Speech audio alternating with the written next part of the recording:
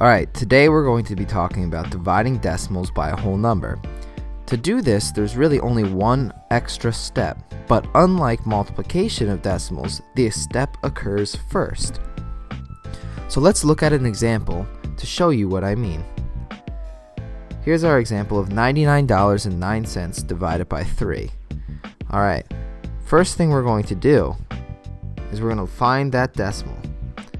When we find that decimal, what we want to do is we want to place it in our quotient directly above where it is, keeping it in line. It's almost like another place value in this case. So we found the decimal, we're going to put it right above where it is. Okay? After we do that, we can kind of forget that the decimal's there and just do a normal division problem. So we start off by saying, how many times is that 3 go into the 9? We know that to be 3 times. And then we take our 3 times 3 and we put it down here, which 3 times 3 is 9. We must subtract and then bring down our other 9. Again, next we take the 3 into the 9 and we know that again to be 3. Following the same patterns, we multiply our 3 times 3 and put it down here, which is 9. Put down the 0. Now remember what I said, you can forget about that decimal. Don't bring down the decimal, rather bring down that other 0. Okay, 3 goes into 0 times, but we have to make sure we put that 0 up there. It's very important, it's a placeholder. And then finally we can drop our last number, which is a 9. And then we ask ourselves, how many times does 3 go into 9? And again, that answer is 3. Final step is 3 times 3 equals 9. Put it down here.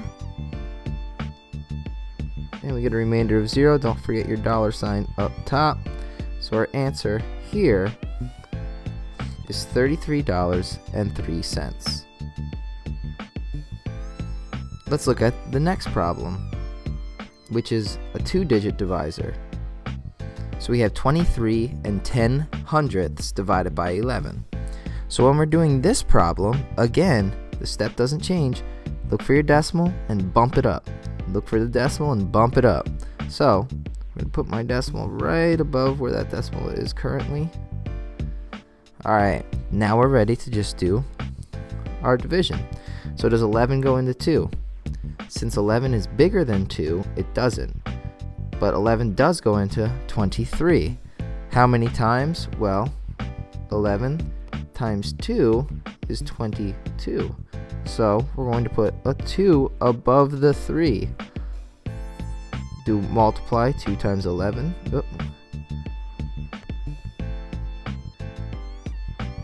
And get 22. Sorry, right there. That should be a 22. And get 23 minus 22 is 1. And we bring down that other 1. Now, how many times does 11 go into 11? Well, we know that answer to be 1 time, because 1 times 11 is 11. And finally, we bring down our last 0. 11 goes into 0 times, and we get our answer of 2 and 10 hundredths. So you can see that dividing a decimal by a whole number is really just one extra step in the long division process. Make sure to bring that decimal up first.